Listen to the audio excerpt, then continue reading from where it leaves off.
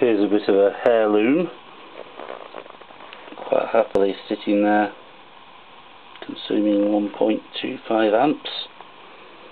Is a jaw, just another wideband, connected to via these wonderfully controlled cables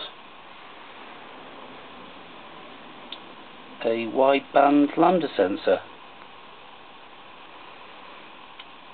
And surprisingly enough, even though this hasn't been used for 6 years, it's sitting there reading minimum air fuel ratio.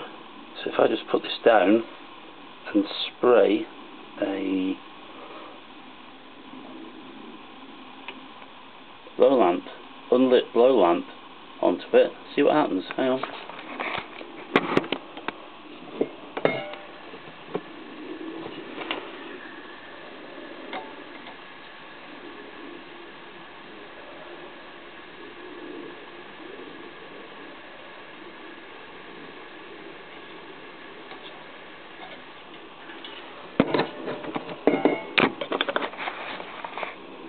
Sorry, you just see it going back up again now.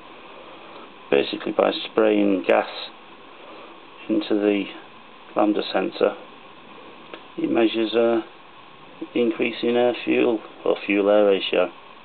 But anyway, there we go. History lesson over with. Buy that for about 120 quid now in a nice self-contained box. But you don't get the LEDs from New Zealand as part of the kit. You certainly don't.